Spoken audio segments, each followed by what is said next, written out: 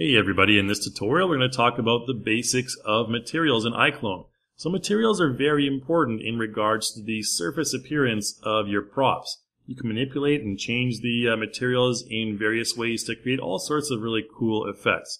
We'll talk about a few of those as we go through this tutorial. So right now on the screen I have a couple of props here, a signboard and a traffic light. Don't ask why the traffic light is indoors, it's just the way it is. Alright, and we're going to talk about the material settings in just a moment. But you can find these props if you go to, it's actually part of our Toontown content pack. And I'll provide a link in the description for that in the content store.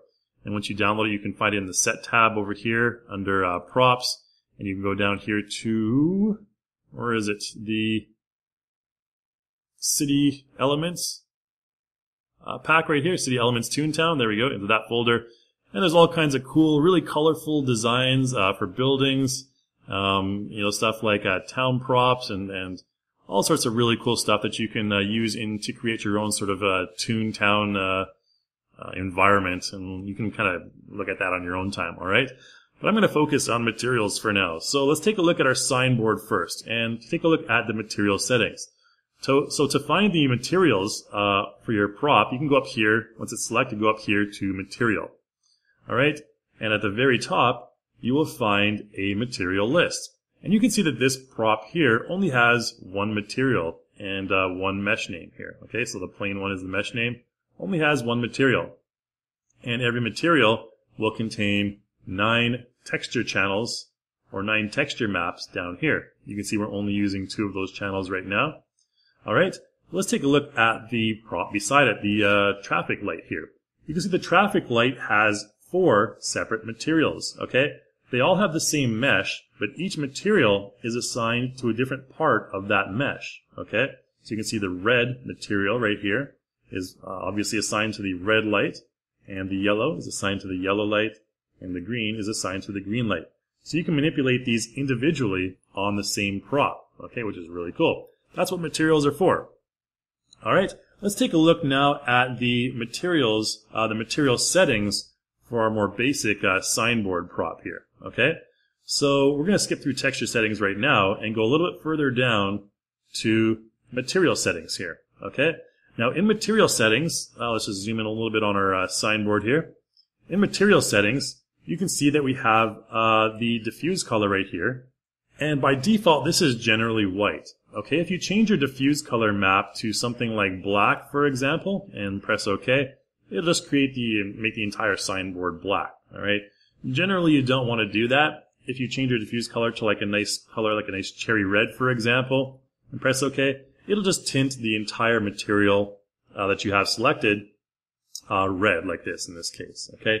You can do green or whatever you want, but generally the best idea to get the natural colors for your textures is to just use a diffuse color of white. Now the next thing we're going to talk about is the opacity. Okay, so the opacity is just basically adjusting the visibility of your prop. If you click and drag this slider down, you can make your prop slowly become visible or invisible. And you can animate this if you want. So right now we're on frame 1. If I take my opacity down to 0, and then I go to the end of my project, which is only frame 29 in this case, and I take it up to 100, we'll create an opacity animation. Alright, so if I go back to frame 1 here and I play back, oof, it'll suddenly just appear on the screen. Magic, alright? And we can just go back to frame 1 here. We can press Ctrl Z a couple times to undo that, and it'll just take away all that animation that we created. Okay, Ctrl Z, of course, is undo. Now below these opacity channel or parameter here is specular and glossiness. Now, specular and glossiness, specular is basically the reflectivity of your surface, so how reflective your surface is. If you increase your specular, you can see it becomes very reflective, okay? It's like a metallic type of surface. The glossiness slider is basically how the surface scatters light, so how focused your light is. If you increase the glossiness, you can see we can focus the specular highlight in a particular area where the light is hitting our object. If we decrease the glossiness, it'll just scatter all throughout the object, making almost like a more rough appearance, okay? Decrease the specular, and you get a more rough appearance like this. If you want a more kind of metallic or shiny appearance, you can increase your specular and increase your glossiness quite high, and you can get a result just like this. Okay, there you go.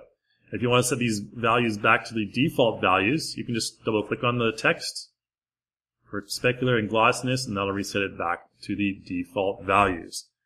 Okay, that's all I'm really going to talk about in the material settings. Those are the ones that you most commonly use, and we'll talk about the other ones in more advanced tutorials. But let's move up to the texture settings now. So like I mentioned, every material will have 9 texture channels, okay? And you can populate each one of those with a texture map. So in this case, we're only using the diffuse map and the bump map, okay? There's also opacity, which we'll talk about later, ambient occlusion, specular and reflection, displacement, glow, and blend, which get into more advanced techniques. But one thing they all have in common is if we select our diffuse texture channel right here, we go down a little bit, you'll see they all have a strength slider. Now this is basically how strong the effect or the texture map is being displayed on your mesh. Okay, let's go ahead and take the strength down, and you can see as we take it down, it slowly fades to the white that we had before in the diffuse channel I showed you before. All right, if we increase that, there you go, we get 100. You can also do the same thing with the bump map or all the other maps as well. All right, but the diffuse map is the most obvious example. Now let's take a look at how to load in different texture maps. Okay, we're going to use the diffuse map as an example for this again. The easiest way to do this is just make sure your texture channel is selected and go down here and use the load button. Okay, and I can load in this one I already have prepared. Just double click it. Okay, and now our signboard here has a kind of stone border on it. Okay, which is pretty cool. Let's press Control Z to undo that, and let's show the other way to load in a texture map. You can double click on the channel that you want to load it in. So I'm going to double click in the diffuse channel there and do the same thing. Okay, there you go. And Control Z will show you one more method of doing that. If we go to our Explore window, okay, I'm just going to go to the folder that I want here, and you can click and drag that texture or that image directly in to the texture channel that you want. Okay, just like this. And you can see, voila, there we go.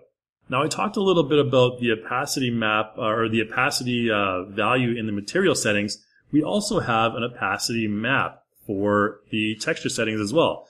Now the interesting thing about the opacity map in the texture settings is that you can change different parts of it, so you can only have different parts of your prop will be invisible and different parts will be visible. So for example, if I double click on that channel, I have a menu board opacity map right here. Let's take a look first at the diffuse map here.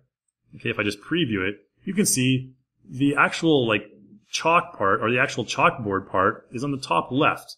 This is how it's laid out as far as the UV settings. Okay, this part of our texture map is where that particular part is assigned. All right, if we go down a couple more to our opacity map, you can see that we have a black area here where the chalkboard is, and the rest of it is all white. So what's going to happen is any part of your opacity map that is black is going to be invisible, okay, when you load it in. Any part that's white is going to be completely visible. And there's, halfway, which is gray, which we're not going to talk about right now, but I just wanted to mention that to you. Okay, so let's go ahead and load in that opacity map. And what's going to happen? Our chalkboard is going to become invisible, like I mentioned, okay, because it's in the exact same position on the texture map as the chalkboard in our diffuse channel there, okay? And you can adjust the opacity strength here as well, just like this. And if we, adjust the strength, you can make it, semi-transparent. Another way to do that is just, make it gray instead of black. But I just wanted to show you those examples there. Okay, we take our strength down to 0, or we can just basically reset the opacity map. We can trash it, okay, if we want, and it'll just remain like this. Now let's take a look at how we can edit the textures. Okay, so I'm just going to edit this texture map right here, the diffuse map, and go down here to use the Adjust Color tool. Okay, this is a very, very useful tool in iClone. We have all sorts of things that we can adjust here. Let's zoom in a little bit further. We can adjust the brightness of the entire map. Okay, if we do that, you can see the brightness will increase. We can take the brightness all the way down. We can have a very dark appearance. Okay, just reset it back to 0 if you want to set it back to default. There's also things like the contrast. Okay, you can make it a very high contrast. You can change the hue to all kinds of weird, funky colors. Okay, You can make it more saturation or less saturation in this case, like almost a little bit grayed out, okay? So you can do all sorts of things, adjust the color balance and everything like that. A lot of different things you can do. If you increase the softness, it'll blur it out quite significantly. Generally, you don't want to do that, okay, unless you're going for a particular effect. But I'm just going to reset these all back to 0. Okay, so that's the most powerful tool for adjusting the values of your texture map. If I close down the Adjust Color panel, we can also decide to, if we've made any changes that we like, we can also decide to save those changes. So let's do a quick example here. I'm actually going to adjust the color just slightly here. We'll throw a little bit more contrast in there, okay?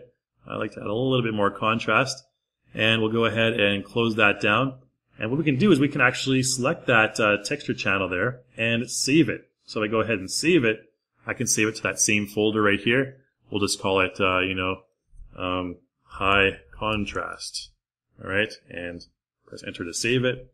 And if we go back to our adjust color there and restore the contrast to 0, and then close that down, then we can go ahead and double click in the diffuse channel there and load in that high contrast map. And you can see we have the higher contrast, okay? So it basically saves those values, those parameter adjustments to that map, and you can reload it in at any time if you like the way it looks. Okay, and we also have the tried and true way of launching your texture map in your photo editing software, such as Photoshop or GIMP or whatever you have. If you want to do that, just make sure your channel is selected and then go to the Launch button down here.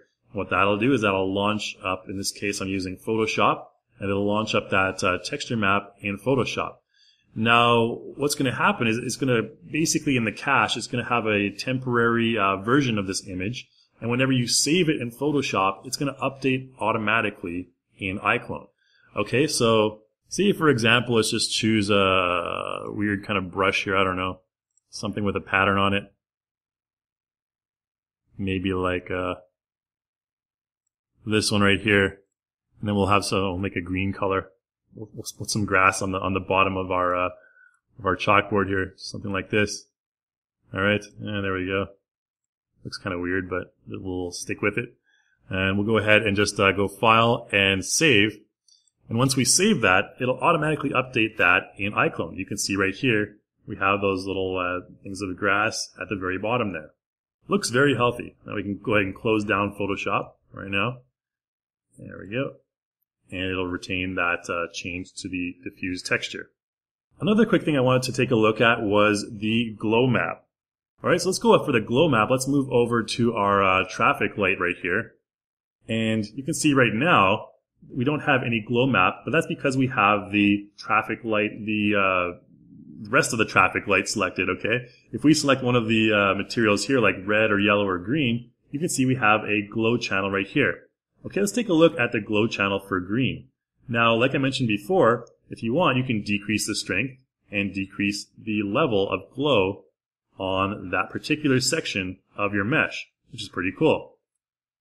We can do the same thing for the yellow. All right, if we select the yellow, there's our strength slider right there. Increase it or decrease it, just like that, okay? And keep in mind that this strength parameter here is in green text. So that means you can animate it. You can animate it throughout your project, which means you can, at 0 frames, you can make it 0. At frame whatever, you can make it whatever you like. So let's go ahead and keep all of these at 0, for example. Take the red one and put it down to 0 too. And maybe we'll keep the red one at 100% here. And then we'll go to the last frame and take red down to 0. And then we'll take green up to 100% strength value. Okay, and if we play that back, you can see it'll just switch from red to green. Okay, there you go. Now, one important thing to note with the advent of iClone 7 is we now have 2 different shader types. We have traditional and PBR, which stands for physically based rendering. Okay, what I'm going to do is I'm going to select the traffic light mesh here, or the material rather. And we can see that right now the shader type is set to traditional, okay? A lot of the older iClone props will still use a traditional shader method. All right, so let's take a look at what happens if I switch this from traditional to PBR. Notice that the metallic and roughness maps will appear. Those will appear if we go back to traditional, in place of the specular and reflection, okay?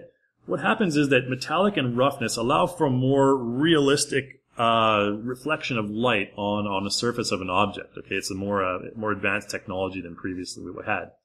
Okay, if you want to make your, say for example, the traffic light structure appear more metallic, what you can do is you can select your metallic map and you can go to the adjust color. Now let's take a look at, maybe focus a little bit on the bottom here and increase the brightness of our metallic map. You can notice that when we do that, it gets a little bit darker, alright? The structure gets a little bit darker and it becomes a bit more metallic looking, okay? Not as rough. If we take that all the way down to 0, it'll become more cartoon-like and rough looking. If we take it up to 100, and we can use that in combination with the roughness map, because the roughness map is very white already, which is kind of not making it as effective. So if we take our roughness map and take the brightness down, then you can really see the reflectivity start to appear, especially along the base there of our object, okay? So using the roughness and metallic maps in combination, you can achieve a very rough or metallic type of look on your props, okay? Fairly straightforward. I think the green on the bottom there, you can see the best result. Alright, so we can keep that the way it is, just like that. And close down our adjust. Let's make it a little bit less metallic. There we go. Something like that, I think, is a happy medium. We'll close that down.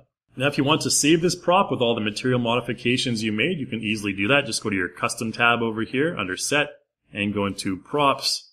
And just make sure you zoom in on it, whatever kind of view you want, like this. And we can go down here and just press plus. And there you go. We can call it Street Light Indoor. Okay. And then if we want, we can just load that in. Click and drag it into our scene just like this. And all those, you can see it looks exactly the same. So all those material adjustments or texture adjustments we made will be retained. Alright, we'll just go ahead and delete that. Now one final thing I want to talk about with materials is the ability to copy and paste the materials or pick and paint to different props in your scene. So what we're going to do for that is I'm going to make my signboard here invisible. Let's just go ahead and click the all-seeing eye at the top there to make it invisible. And I'm going to create a primitive shape and a box. Alright, just throw that in our scene and bring it a little bit over here. And what I'm going to do is go over here to our media tab rather. And there you can find your materials library. And in the materials library, you can throw in whatever material you want, okay? All sorts of kind of cool stuff that you can throw in there. Let's throw in this corrugated metal, for example, there. Or we can throw in the marble. Okay, I think the marble one looks pretty cool, like a nice marble pillar. And if we want, what we can do is we can create another one, another primitive shape, alright? And say, for example, we made all sorts of modifications to this marble box. We're not going to do that right now, obviously, but we don't have time for that. But what I can do is I can go to materials up here and I can just go to the very top and use this picker tool here to pick the material. You can also use the B hotkey. And I'm just going to pick this material right here and I can paint it onto any other prop. Okay, I can paint it to this box right here. Alright, we can paint it to the wall if we want. Alright, you can see it stretching a little bit because of the UV map is slightly different. You can press Ctrl Z to undo that and there you go. So if you want to see all the materials, all the embedded materials that iClone has to offer, you can simply just stretch your content manager out like this. You can see them in a different type of view. And if you want, you can apply them all just like clicking and dragging from your content manager over here, just like this. And there's also a lot of different content packs that you can purchase as well. The Substance Power 200, Substance Power Tools like this one here. All kinds of really cool stuff. This one has a bunch of different types of stones, for example, that we can apply. And you can learn more about that in the content store, and I'll provide a link in the description for you as well. So I think that's about all I want to cover, guys. Thanks so much for watching. Hopefully you learned a lot, and make sure you check out our forums at forum.reallusion.com, and I hope to see you in the next video.